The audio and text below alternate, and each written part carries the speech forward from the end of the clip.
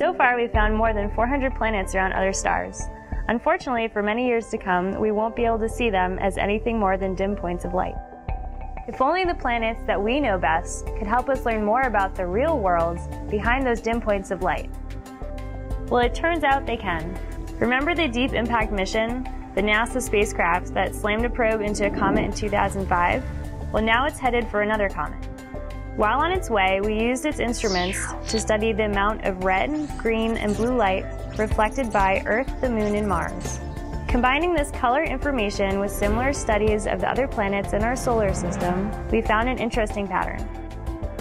These crosshairs mark the spot where a planet would perfectly reflect all the light from the sun.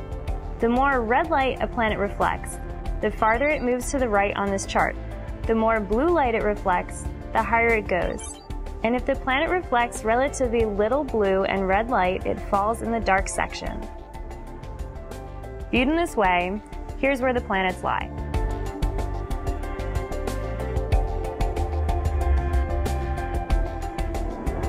Not surprisingly, Mars, the reddest planet, occupies the reddest spot. Mercury is also nearby in the plot because neither planet has a large atmosphere that scatters blue light. Venus has a thick, cloudy atmosphere that reflects most of the red light and only a little bit of the blue light, so it stays near the bottom. Jupiter and Saturn fall in the darkest region of the plot. Their atmospheres have methane and ammonia in it, which absorb red light, and other gases that absorb blue light. Here's what's really interesting. In this chart, Earth stands apart from all the other planets.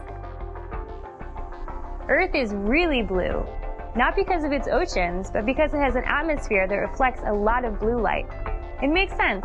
That's why the sky is blue. At the same time, Earth does reflect a little bit of red light. Long before we have telescopes that will show us what extrasolar planets really look like, we'll be able to measure their colors and put them on the plot. This means we'll be able to tell the difference between alien versions of Mars, Jupiter, and even Earth.